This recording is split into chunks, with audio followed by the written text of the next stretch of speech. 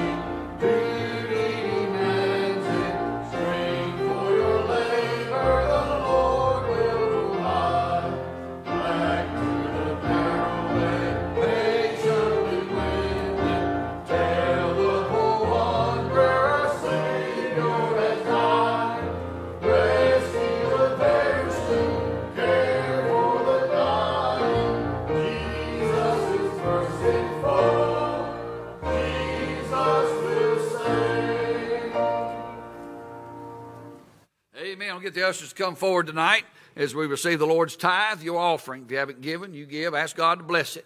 Hey, we support 37 missionary projects. You know, sometimes I stand amazed at how much the Lord has grown us, amen, over the last 28 years. I've had the privilege of being the pastor here 28 years and working on 29. I always told Brother David Barrentine this when he was our founding pastor. And I told Brother David Barrentine this. I said, brother, I'm going to tell you something. I said, I can stay here. He pastored this church for 32 years. He started it and pastored it for 32 years. And then they went 6 months without a pastor. I came. And I've been here ever since, obviously. And I told him, I said, well, brother, I said, there's one thing for sure. And he said, what's that? I was picking on him. I said, I can stay here 32 years and I could retire. I said, but I still won't be as old as you are when you retire. And so I always picked on him about that because but he was a great teacher of the Word. And if you ever sat under his preaching and had the privilege of doing that, he was a blessing. Amen. And he's a good teacher. And he and I had some good discussions, went to preacher fellowships, that kind of thing. He attended church here until he moved back up to Aliceville, Alabama, where he's from. And so then, but he's with the Lord now, and so it's just me, amen. A lot of times on homecoming you get the former pastors. Well, I can't get ours.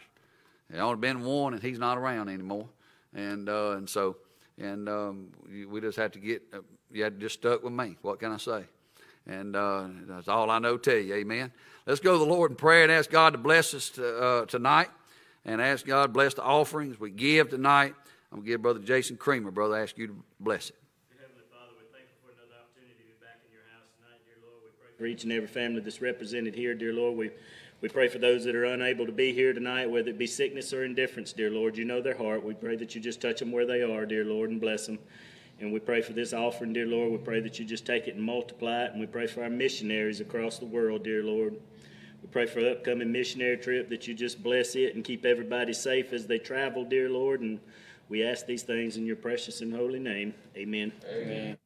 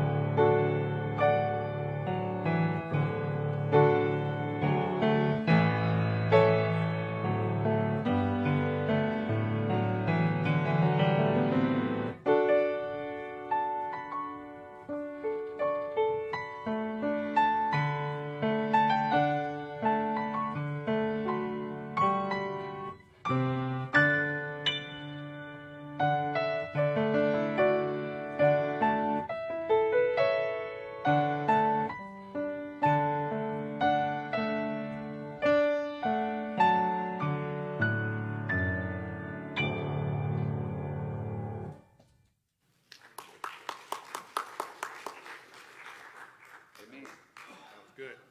Real good. All right. Let's all stand together and turn your pages to 493. It is well with my soul. 493.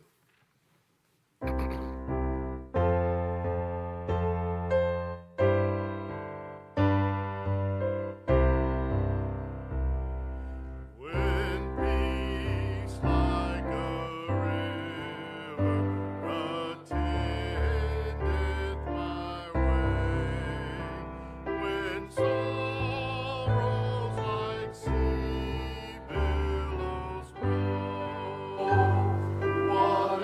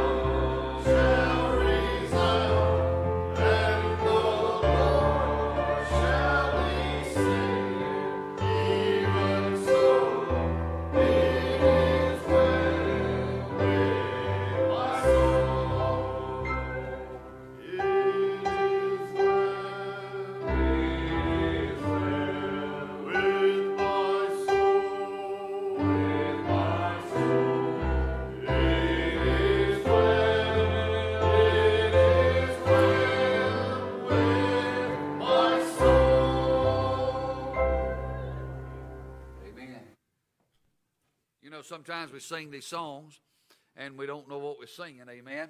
And these hymns, remember what a hymn is. A hymn is not scripture that's so much put to music, but things about scripture that's put to music. And I love the hymns. You can't outdo the hymns. There's nothing out there. Now let me tell you where I'm coming from. I am a Southern gospel fanatic. I love Southern gospel music. I mean, my favorite group out there, I think everybody knows that, is Gold City.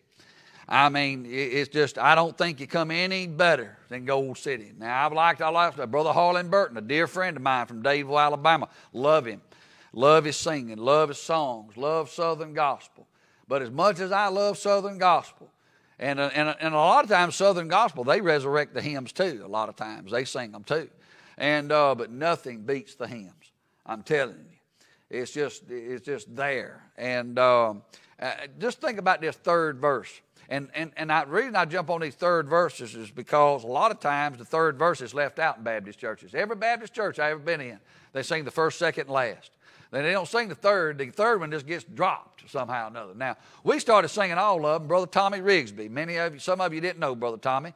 Brother Tommy been a deacon in our church. I guess he was Sunday school superintendent for years, and I guess he's done about everything in a church you can do in a church. And he was a blessing. Amen. Miss it. He with the Lord having a good old time. Amen. I'm sure he's probably up there telling Coca-Cola stories, and that's probably what he's doing.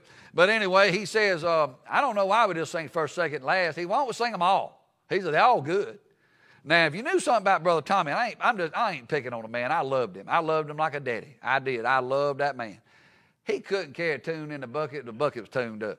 I mean, if the bucket was tuned up and sung for him, he couldn't sing, man. I'm telling you. But he loved them. He loved the hymns. And so this third verse, listen to it. It says, my sin, oh, the bliss of this glorious thought. Now, here's what I mentioned this morning. My sin, not in part, but the whole, is nailed to the cross, and I bear it no more. Now, listen, I mean, you can't beat that. As my mama would say, with a stick. Amen. Now, I'll tell you what she could beat with a stick, me. Amen. I got whipped with anything my mama could get a hold of, you know. And nowadays, I'm not sure what they'd call that, but I say thank you, amen. I say thank you. Take your Bibles, if you will, tonight. Hope that you have them. If you don't, there should be one close to you. Turn over to the book of 2 Chronicles, if you will, with me tonight. Again, you know, just to go over some things with you. You know, Sunday nights, if you'll notice, I'm a little bit different than I am on Sunday mornings. Wednesday night's a whole lot different than it is on Sunday mornings or Sunday night. And Wednesday night we get more into the intricate part of a psalm, a book, or whatever. I love book studies. Now, I think y'all been coming here long enough now. I love book studies. I'm not the sharpest pencil in the box, so I got to look at it from my perspective of how I can learn. And what I have to do is tell me what it's about. If you can tell me what it's about, just like, I guess this is true of any man, but tell me how it works. Tell me what it does, okay? Like or tell me what it does. So if I have a piece of equipment and I know what that piece of equipment does, and then I know what that machine's doing, then I have a better understanding if something goes wrong with it, what needs to happen. You know what I mean? So I go from the whole to the part. I can't understand the part until I understand what it's all about. You got to just talk to me that in plain English, okay? So that's one of the reasons I like to study books and to study chapters. And that's the reason I go back and tell you history of things. It's because of the fact is that's as much for my benefit as it is yours. And again, you know, I want to learn everything there that God has for us. But I don't want to get so bogged down that people get lost in it too. That's a fine line when you're preaching to such a broad audience, okay? And you're trying to bring a lot of people along in different ways. We have Facebook Live. I appreciate the guys in there that we listen to us. I know we got some new ones here lately of listening to us on Facebook. And I mentioned to you, and I hope he's listening tonight, David Brantley. He had I said a light stroke. That's what his wife said, but now they don't know for sure that's what happened. But something happened, obviously, and there's no bleeding there, but he's got to follow up with the doctor this week, so we need to pray for him. And we certainly want to be in prayer for all the others that we mentioned on Wednesday night, of course, and on course of Sunday. I want to use 2 Chronicles chapter 5, verse 14 as a little springboard text tonight. As I get back, last Sunday, I preached to you a message about the pattern of God's pattern and talked about God is a God of order. Remember that? God is a God of order. Everything has order. He created the world. It's got order. He created government. It's got order. He created the home. It's got order. He created the church. It's got order. Everything that's got order, God created has order. And God himself is a God of order. And the Bible is orderly. Everything, if it doesn't make sense, then it's probably not true. Same thing with theology. Remember what theology is. Theology is what man says about God. It's man's thoughts about God. Bibliology is inspired, what the Bible says. Theology is not necessarily inspired. It's amazing to me how many people, or how many preachers even, will go to a commentary and quote a commentary as if it's just like the Bible. And that's just not the way it is. That's a man's opinion. And so, you got good people out there. You can take their opinions, and it's well meant and well received. Others are not. But God is a God of order. And so I want to continue on with that tonight and continue to talk about this God, a God of order. In 2 Corinthians chapter 5 and verse number 14, look at your Bibles. The Bible says there, so that the priest could not stand to minister by reason of the cloud, for the glory of the Lord had filled the house of God. Now, I want to focus on that last phrase of that verse where it says, for the glory of the Lord had filled the house. And this is obviously after the tabernacle, and then God said, okay, I'm going to come into the house. And the Shekinah glory, which is sort of, I guess you can look at it as the smoke, like a cloud, a smoke cloud, a vapor cloud, whatever how it is. I wasn't there and didn't see it, but the Bible says it says there by reason of the cloud, and for the glory of the Lord had filled the house of God. Now John 4:24 in the Gospels gives us a little bit of insight into God. Now back in the Old Testament, God wanted to do what? When the children of Israel were taken out of bondage in Egypt and led across the desert, God, first of all, He erected and told them how to erect and build and what materials to use, intricately and very detailed about the tabernacle. Why was the tabernacle so important, and why was the tabernacle in the center of where the 12 tribes would encamp around it? Because God wanted to dwell in the midst of His people. That was the whole thing. God wants to dwell with His people. And then later on, the tabernacle went away, the temple came into effect, and then the Old Testament, the Old Covenant was satisfied and fulfilled, and now we have the New Covenant to where, what's the temple now? Somebody tell me, church. Yeah, us. Our bodies, our heart, not our red corpuscle thing that beats blood, but the seat of our being, who we are. Now the Holy Spirit doesn't dwell in buildings or tabernacles. Now it dwells in us. We're the temple of God. And so that's the new covenant. And so once the tabernacle was erected, divine order was achieved. And everything was in its place, to every piece of furniture. And now I've had preacher friends of mine that have gone to the detail of building a tabernacle. And I've seen it. Now, God's never led me to do that. I'll leave that to somebody else. Matter of fact, how many of you remember Brother Michael Todd? Does that name sound familiar? He's the one that had the ark up here. Remember him? He's the one that came and brought a replica of an ark that he himself built. Well, he has one of the tabernacle too that he does. Matter of fact, he has one that he dressed in the high priestly robe. He tells you all about the robe, tells you all about the tabernacle, and he does that. By the way, just to give you all this is an infomercial. He will be with us one Sunday in June, but he's not doing the tabernacle. I haven't asked him to do the tabernacle. What he's going to be speaking on is the end times. That's what he's going to be speaking on that Sunday morning and Sunday night. He'll be here with us in 1 week in June. Okay? And I'm not sure which one that is, Brother Jeremy. It might be one of the two y'all gone. I'm not sure. And but anyway, we're going to have a good time with Brother Michael Todd, okay? And it's hard to get him. He's very, very busy. Go over to the book of Exodus, if you will. Let me lay this down here. And I'm giving you, I guess, a lot of details, but I got one thought that I want to talk about, and this is the presence of God. If we want God's presence in our hearts, in our lives, in our church, in our ministry, then we've got to be a people of order and follow God's order specifically, okay? We can't be disrespectful and expect God to come in. If you go back to the Old Testament, one thing I find that the people back then and God demanded it was reverence. And one of the things that we're missing in our churches today is reverence.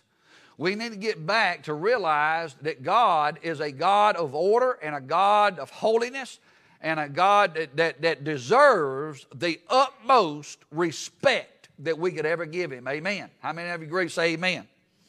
And so in Exodus 40, look over there if you will, and let's read verses 34 and 35. The Bible says, "Then a cloud covered the tent of the congregation, and the glory of the Lord filled the tabernacle. And Moses was not able to enter into the tent of the congregation because the cloud abode thereon, and the glory of the Lord filled the tabernacle." Now, we go over and over again, and just go over to the book of Isaiah, and we're gonna move again in the Bible a little bit tonight. And Isaiah 42, look with me, verse 8. I had a friend of mine one time came, and I was preaching one Sunday morning, and he left, and the only thing he could say about my preaching, never heard me preach before in his life, and he's still a dear friend of mine, and he told me, I believe he gave me one of the greatest compliments a preacher could have. And I said, and he says, "I'm going to tell you something." He said, "You use more scripture than any preacher I've seen in my life." I said, "Well, amen. Amen. I'm not here to tell you what I think much. I'll tell you what God says. Amen. You can't preach what God says unless you read the Bible. I don't know any other way of doing it. Okay? And Isaiah 42, look with me in verse 8. The Bible says, "I am the Lord, that is my name." Now remember the little thing I told you about the King James Version. In verse number 8 there, it says, "I am the Lord." If you're looking at your King James Bible there, Lord's all capitalized, right? Capital L, capital O, capital R, capital D. What's the significance of that? Huh? Yahweh. That's the name Yahweh. That's the sacred tetragram in the Hebrew. That is the four consonants that make up the name of God, Yahweh. First, and God named Himself in Exodus 3, verse 14. He told Moses, "When you go, tell the people of Israel that Yahweh, the I am that I am, has sent thee." And it's all capitalized. He says there in 42 verse 8, "I am the Lord, that is my name. And my glory will I not give to another, neither my praise to graven images." I tell you what, the church of God today would really do well to take notice of that verse in Isaiah 42, verse number 8. Because of the fact is, we erect a lot of things, and we love to hear a lot of things. Let me give you an illustration of what I'm saying about that. And I use this illustration, and the only illustration I know are personal. So I was very involved in the Ten Commandment issue when it hit Alabama down in Capitol. I was down there for 3 weeks every day, pretty much all day. And during the day wasn't much going on, just people coming and going and all that kind of stuff. And people want to sing hymns. It's sad. I learned a lot of things. There were people down there that didn't know the words to the hymns, and because they don't sing them anymore, and it's a shame. I found that kind of bothering. And then in the evenings is when things got cranked up. They would bring preachers in to preach and different people in to sing and all that kind of stuff. And you get somebody in to sing a song, and they'd do all right. Well, this one group from North Alabama, I don't know if it's still there or not, but they had a girls' home, and they brought in a bunch of girls that were dressed in solid black. I mean, had black top, black pants, black everything. They looked to me like gothic, really gothic. And, antennas were going up, about all that got to stuff. And then when they got up there, I don't know, about 25, 30 of them out there and down in front of the crowd, big crowd there. Matter of fact, that was the night James Dobson was down there. I remember it. I was there. I was sitting right down in the crowd, and matter of fact, I was very involved in it. And these girls down there, and they all got in these kind of weird positions, like they were doing ballet, but it wasn't ballet. And that was my first introduction to worship dancing. I said, what in the world are they doing? Then they started playing a song over the loudspeakers, and then them girls started doing these moves in unison. And boy, then one guy stepped out of the crowd. There was a guy in there, some guys in there too, a couple. He went to the microphone and started screaming something. I don't know what he was screaming. I guess he was singing, but I don't know what he was singing. I couldn't make it out. And the crowd went crazy. I'm talking about, hey, woo, all that good. I'm saying, wait a minute here, something's wrong. God said, I'm not going to share my glory with anybody else. Neither praise to graven images. And that includes people. God is worthy to be praised. God deserves our glory. And what we do to glorify Him. That's what worship is. And let me define it for us again. Just as a church, so we don't forget it, so that we ever remember it. When we meet together in the church, you don't come to impress anybody else. You don't come to see everybody else. You don't come to hear somebody particular sing or somebody particular play, even though they all do a good job. You don't come to hear somebody speak or preach. You come in the presence of one. You're not in the presence of the congregation. You're in the presence of one, and that's God. And we're here to give Him glory and here to give Him praise. And we do that orderly, amen? And we do that because we ask when we meet together what? That God will meet with us, don't we? The Bible says where two or three are gathered, get it now, the church misrepresents that today. Well, the Bible says where two or three are gathered, we're in the midst.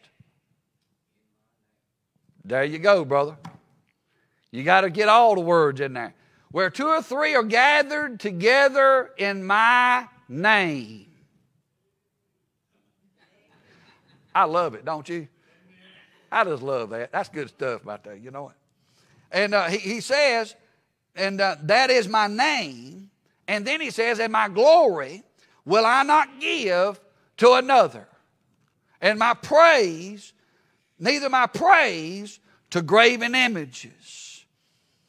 And in America, we've changed so much and gotten so far away from who God is and what God is and what we intend to do in worship that people don't know anymore. And that's the reason it's places like us that have to, and I believe that God never leaves Himself without a witness. And I'm not the only witness.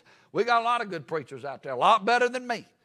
And I'm saying, thank you, God. I don't have no Elijah mentality. I don't have that thing, and I'm the only one that's gotten away, Lord. I'm the only one telling it. No, there's a lot of churches out there telling the truth. There are a lot of preachers out there proclaiming the truth. And, God's not going to leave Himself without a witness. Amen? And we got to tell people how it was. Jeremiah, the prophet, put it this way in chapter 2 and verse 11, where he says, hath a nation changed their gods, which are yet no gods. But my people have changed their glory for that which doth not profit. And I'm afraid today that in our modern churches, that many have exchanged their glory for that which doth not profit. It sounds good, but it's the difference between eating a bologna sandwich and eating a ribeye steak. I'm telling You know, I like bologna now, don't get me wrong. I like it fried.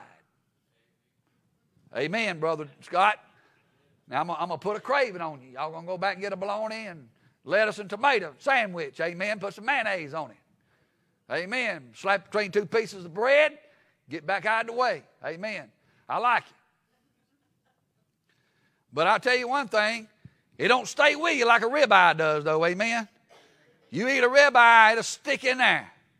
And I'm going to tell you, like going to some of these churches, they have a sermonette for the Christianettes. They don't want to offend anybody.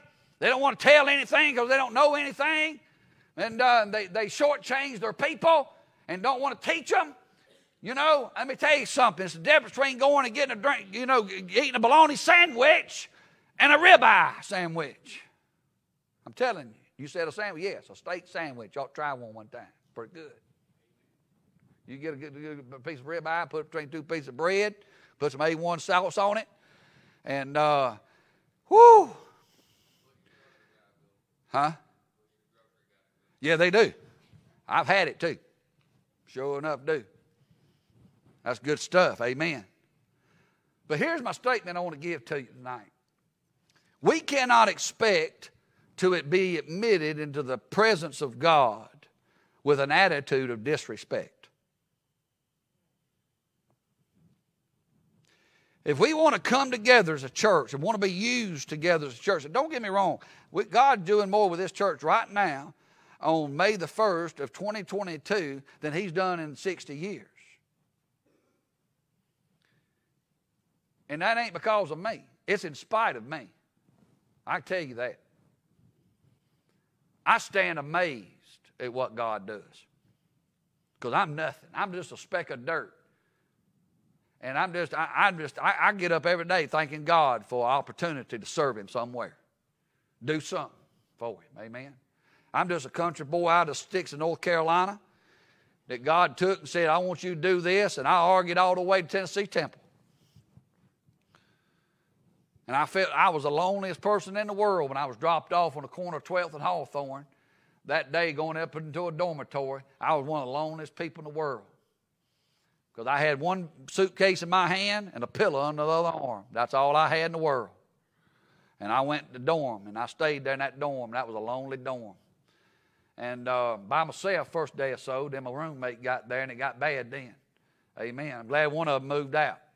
And then I was left with one, and he left about after the first semester, so I had the second semester, a room all by myself. God took care of me. Amen. But in God's presence, there's provision. Now, you need to write this down. It's good stuff. Not because I say it, just because it's true. But in God's presence, there's provision. In God's presence, there's guidance. He's going to guide you. In God's presence, there's healing. God's going to take care of you. God's going to make it okay. It may not be the way we think it is, that He's going to make it okay, but God's going to make it okay. A lot of times when we pray, for the wrong thing. The Bible says if we pray according to His will, we know that He heareth us. And if we know that He heareth us, we know that we shall have whatsoever we ask. But there's a caveat to that when it says if we pray according to His will. Sometimes it's not God's will, just like Paul. He had a thorn in the flesh, and he asked God 3 times to remove it. And each time God said, my grace is sufficient. Sometimes people have to live with stuff, and God's grace is sufficient. Amen? But it'd be good if we just learn that song, it is well with our soul. Whatever we have, whatever cross God's called us to bear. And I'll never forget, was it Tony Snow? Was that the word? Was that Bush's, was that him? Thank you, brother. That was his press conference secretary guy, wasn't it? And he had cancer. He died of cancer. Remember that? And I remember him being interviewed about his cancer and said he done ascended up to the highest rank, being next to the president every day. And he says, don't you feel, and he was a young man. What was in his 40s? Something like that? 30s, 40s? And he died. Said, don't you feel, don't have bitterness about you're going to be, you're going to be passing so early? He said, no. He says, God's given me a cross to bear. And he says, and I just pray that in the eyes of a nation that I can bear that cross well for my Lord. He learned that song, It Is Well With My Soul. He knew whatever it was, God had given him the grace to go through whatever it was. There's grace in dying too. I've been at the bedside of many, many folks who've been out into eternity, and I've watched them and heard them take their last breath. And even though I don't understand everything, I know that that person who knew God so well, loved him so much, was carried by the arms of angels into the presence of Almighty God. And I'm thinking to myself, man, what grace is that to be carried home? They wouldn't come back if they could. As much as they love us, much as they miss us, and I'm not even sure they're missing us. I think they're having such a good time up there. I'll tell you what, when I get there, I ain't coming back. Don't look for me. Because if I get there, I'm staying. Amen? I ain't coming back down here. I mean, as much as I miss everybody, I'm going to say, I'm done. I'm going to put my feet up and get ready. Amen? I'm going to watch the Lord put all these liberals in their place one day. Amen? That's right. Woo! There's healing. Then number 4, there's protection. God protects us. I'm a firm believer that God takes care of people like me. He takes care of fools. No enemy could stand before Israel if God didn't want them to. And folks, I don't worry about Israel. People say, well, look at the United States making negotiations through Russia with Iran to get nuclear weapons so that we can get more oil. And they say if they get it, they're going to attack Israel. They're going to attack Israel. They ain't worried about. I'm not worried about Israel. And you say, well, you just don't, you're indifferent. No, God got them. God's got it. God's going to take care of it. Let me tell you, this is how much I believe in God. Iran can get all the nuclear capability they want and build as many bombs as they want. It's not going to bomb Israel. God's going to protect them. You hear me? Now, you talk about the Iron Dome all you want. They got God Dome. And that supersedes any other dome. Okay? Amen? No enemy can stand against God. But if we can't, again, I want to go back to my premise statement now. We cannot expect to be admitted into the presence of God with an attitude of disrespect. And that leads me to 2 men. And I want you to take your Bibles and go over with me to the book of Leviticus chapter 10. If you know anything about your Bibles, when you get over there in Leviticus, you get into the priesthood, you get into all the details that God gave to the nation of Israel through the priests to do the tabernacle, to do all this. And you had 2 guys out there by the name of Nadab and Abihu. Now, I've mentioned these 2 guys before. They were rascals. They were the sons of Aaron. Chapter 10 of Leviticus, verse 1, the Bible says, and Nadab and Abihu, the sons of Aaron, took either of them his censer and put fire therein and put incense thereon. And the Bible says, and offered strange fire before the Lord, which he commanded them not. Now, everything before was laid out. Go back to the God of order. God laid it all out. God told them what to do. God told them how to do it. He gave them A, B, C, D. And it's just like the world we live in now. When I went to seminary and I went to college, I was taught by guys that most of them not here anymore. I got 2 professors, and one of them was real young when he came in. I only took 1 class with him. But the professor that's left on this earth now that I had the most classes with, all the rest of them dead, he's 96. So that gives you an idea of how old the guys were that taught me in seminary and college. They had already been there and done that. Started churches, started schools, teaching, doing all that kind of stuff. They were in their 70s, 70s when teaching me. And you know what they taught me to do? They taught, and I don't do it as I should, but I try to do it as much as I can, and to remember to do it, and can do it with my limited intelligence. To be exact, when you're talking about God. But nowadays we live in a world of hand grenades and horseshoes. Well, it don't matter how you do it. Just do it. Well, I beg to differ. It does matter how you do it. Because, see, God has it all laid out. He's a God of order. Amen? He told Aaron and his sons, his descendants, okay, when you go into there and administer the priesthood, this is how you do it. Well, Nadab and Abihu, they said, we're going to do it the way we want to. Not the way God said to do it. Now, what did we learn this morning in 1 John chapter 3 and verse 4? That sin is the transgression of the law. Right? Isn't that what 1 John 3 verse 4 said this morning? Now, who wrote the law? God. So sin is whatever God says it is. Amen? Y'all with me? These two guys offered strange fire. And look at verse 2. And there went out fire from the Lord and devoured them, that they died before the Lord. Now, I got news for you, church. Listen to me. If God still did in the new covenant what he did back under the old covenant, there wouldn't be many of us left. I'm telling you. Brother Rick, be very few. I'd probably be gone too. I'm not going to say I'm better than anybody. I'd probably be gone too. Because let me ask you a personal question tonight. Think about it. How many of you know what God says, but you chose to do it your way anyway because you thought your way was the best way and you did it your way? How many of you raise your hand? See, we all gone. See, that's where we come into that word that's the most misunderstood word in the church. I don't have a grip on it. You don't. No theologian has. No songwriter does. The closest comes John Newton, who wrote Amazing Grace. The most misunderstood doctrine of the church is grace. I'm thankful, Brother Mike, I get up every day and have the grace of God.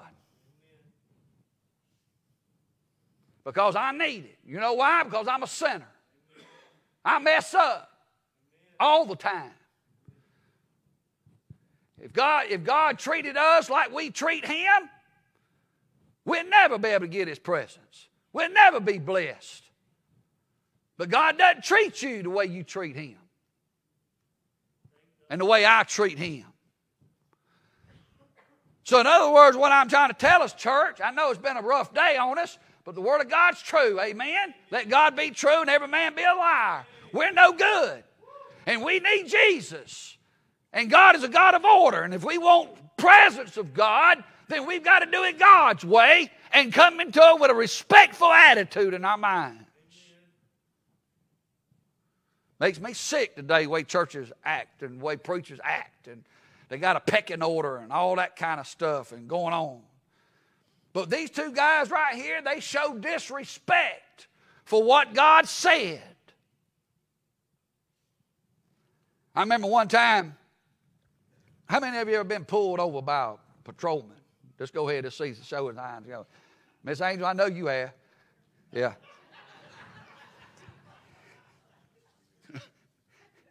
I'm going to raise both of mine. I was getting so many tickets one time, my wife said she wasn't paying no more. I mean, I was getting them all the time. And especially when I live in Chattanooga. And but I remember one time I was going down this road and I come up to a fork and I traveled this thing a lot. It was a fork that came into like a Y that really came into another road. And for a long time, as I can remember, it was a yield sign. Now I know what a yield sign is. You yield to oncoming traffic. Well, there was no oncoming traffic. So I just zoomed right on through the yield sign. Well, to my knowledge, without my knowledge, Brother David, they changed that yield sign to a stop sign. Yeah, uh-oh. And it's sort of out in the country. And I said, I didn't know it was a stop sign. I thought it was a yield sign. Well, the next thing I saw was blue lights. And I'm sitting there wondering, well, what did I do? So I pulled over, and this patrolman came up to me and knocked on the window, and he says, I need your driver's license and insurance. So I took it out, and he looked at him. He says, I'll be back in a minute. I like the way they do that. That way, that, they make you sweat, and, get nervous. Well, what did I do? I still don't know what I did. And so I'm thinking I wasn't speeding, and maybe I didn't use a turn signal. Maybe that's what I came up with. I said I didn't use a turn signal. Maybe I don't know. And so he went back, stayed. I know he ran my license and all that kind of stuff. And he came back, and I said, I got a question. And he says, okay, what's your question? I said, what did I do? He says, you ran that stop sign back there. I said, that ain't no stop sign back there. I said, that's a yield sign back there. And he says, get out of the car and go back down and look at it. So I did. I got out of the car, and it wasn't, I don't know, probably about here down to the road down there, and I went there, and I was sure enough, it was a stop sign. I went back, I said, when did they put that there? I did.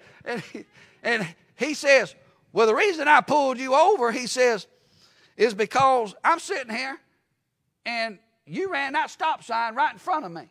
And I'm saying, that man's crazy. Running a stop sign right in the presence of a cop. I said, I didn't know it was a stop sign back there. I said, it was a yield sign. He says, you're right. It was a yield sign, and they just recently, in the last couple of weeks, changed it to a stop sign. He saw that I had a shirt on, like military. He thought I was military. And I said, no, I'm not military. I said, I wish I was, but I'm not. And I said, look, God called me to Bible college and not the military and all that kind of stuff. He says, look, he says, just pay attention to the signs from now on. I said, well, I saw a yield sign. And he said, it's a stop sign. And let me tell you this, it stayed a stop sign for a long time. And Brother David, now they done changed it back to a yield sign. I wish they'd make up their mind, because when they put it back as a stop sign, I'm going to run it again. If I ever go back that way, okay? And but anyway, that's just an example, because here it is, right in that, God's face. You got these two guys that are just there. When God says do something, they get right in God's face. Do something else. Isn't that a slap in God's face? Isn't that a slap in God's face? Isn't that disrespect? Bible says in Galatians chapter 6, be not deceived, God is not mocked. For whatsoever a man soweth, that shall he also reap. God's not going to be mocked. We live in a world today where a lot of things are being done and God's presence is not there. Jeremiah, you read Jeremiah. Jeremiah the prophet, I'm summarizing and paraphrasing, okay? Jeremiah was a prophet to the nation of Judah, and he says, there will come a day when people will say, thus saith the Lord, when the Lord did not say so. And boy, we're there now. Take your Bibles, go to Hebrews chapter 13, if you will. Hebrews chapter 13, we're almost there, okay? Just hang on with me, okay? I'm having a good time right now. Just hang on. Hebrews chapter 13. Appreciate your attention. Verse number 9. Watch this right here. I believe the Apostle Paul, who wrote the book of Hebrews, he tells us at the end of this book. Now, Hebrews is a predominantly Old Testament application book. It uses a lot of the Old Testament scriptures. It goes back and uses a lot of the types of the Old Testament. And at the end of this book, in verse 9, after he tells us in verse 8 that Jesus is the same yesterday, today, and forever, in verse 9, he says, be not carried away or about with divers and strange doctrines. You say, where do you go? What are you talking about? Adab and Abihu offered strange fire. I often wonder why God allows these people to get on TV and taunt this crazy stuff, leading people astray, and sending, I believe, leading a lot of people to hell. Why does God allow that? Grace. Grace. See, we don't understand it. We don't have our eyes on, we don't have our minds wrapped around it. For it is a good thing that the heart be established with grace, not with meats, which have not profited them that have been occupied therein. Now he's talking about go back and the offerings and all that kind of stuff. He's applying it to all that. But don't offer strange doctrines. And church, we live in such a electronic world now where you can get on the internet and listen to anything you want to. And there are a lot of strange doctrines out there. There's a song out there, I mentioned this song not too long ago by Russ Taff, talked about the trumpet of Jesus. And he says, I'm listening to the trumpet of Jesus while the world is listening to a different sound. I'm listening for the trumpet of Jesus. But unfortunately, not only the world, but many of God's church is listening to a different sound. You ever heard something just didn't sound right? You didn't know why, but it just didn't sound right? There's a lot going on today just don't sound right. And there's nothing wrong, even in the world that says it's okay, of saying, look, I'm going to check that out to make sure according to the Bible it meets the test. Try the spirits whether they be of God. Because if we want to go into the presence of God, we can't go into the presence of God with disrespect. Because God is a God of order. He's a God of, He tells us what He wants to do. He told us what He said, and He meant what He said. And that's the way it's going to be. There's a pattern. You got divine order, you got God's revealed glory, and you got judgment for irreverence. Look at your Bibles. I'm not just telling you something, not making it up. It's facts. It's there. You know, the reason I stick to the Bible because I'm scared. I don't want to do anything else, but I'd be scared to do anything else. See, I don't have to answer. You know, people say, well, you got to answer to a church. You got to answer this. You know, no, I got to answer to God, and that's bigger than anybody else in this building. Amen? And I'm thankful that God doesn't take care of things down here. He you know, like He did in the Old Testament. Because like I said, there'd be a lot of us wouldn't be here if God just didn't show grace. Thank God for His grace. Let's bow our heads tonight. His heads are bowed and eyes are closed. We can't expect to go into the presence of God with an attitude of disrespect. God's a God of order. He's a God of revealed glory. And He's a judgment for irreverence. We went to the tabernacle, went to the temple, and went to the body. And, you know, now God leads, He lives in us. We ought not take God somewhere we don't want God to be. Ought not be involved in something we don't want God involved in. Amen. Maybe you're here tonight and you say, well, preacher, God's spoken to me tonight. I'm saved. I know if I die, I go to heaven. But God's spoken to me tonight. I want God's presence in my life. But I know there's some things I need to change for that to take place the way it ought to. You say, preacher, I want you to pray for me. Would you slip your hand up where you are to slip it up? God bless you. I see several hands. Let's stand on our feet, if you will. I think the hymn of invitation is 366. I surrender all. Last thing I talked about, the 5 alls this morning, was service. We need to give to God a service. Give life, my soul, my life, my all. Maybe you hadn't done that. Those of you going on this mission trip, maybe you ought to let God say this. Hey, God, I want you to work in my heart. And if the mission field's where you want me, then that's where I want to go. You lead me. As she plays, you come. The altar's open, you come on. You want to come down here and pray and get along with God tonight, you do that. Come on. As we pray tonight, amen. That's right. Come on. Just step out and come on.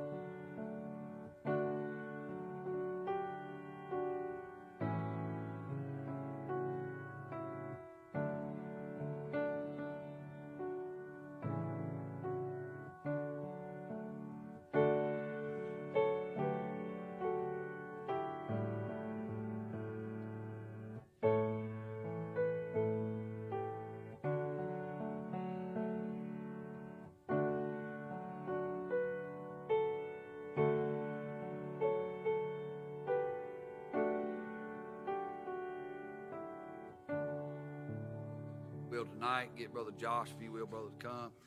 And he's going to dismiss us in prayer tonight. Be sure to, if you're going on that mission trip, meet Brother Jeremy over here tonight. Okay? Got some important things for y'all to go over. Getting close. Amen? Getting close. Let's pray. Lord God, we just thank you for another opportunity to be in your house again tonight, Lord. We thank you for the preaching of the word that we heard today. And Lord, just thank you for meeting with us and just giving us that desire to live our lives, Lord, according to your will. Lord, we lift up our missionaries to you as they continue to do your work around the world, Lord. We specifically lift up Brother Mitch and the work that he's doing in Thailand and Mongolia, Lord. Just that you'd bless him and have your hand upon him. We ask that you'd be with each and every one of us as we go our separate ways this week, Lord. Just give us an opportunity and a chance to serve you. Keep us safe and bring us back here once again. In Jesus' name we pray. Amen. Amen.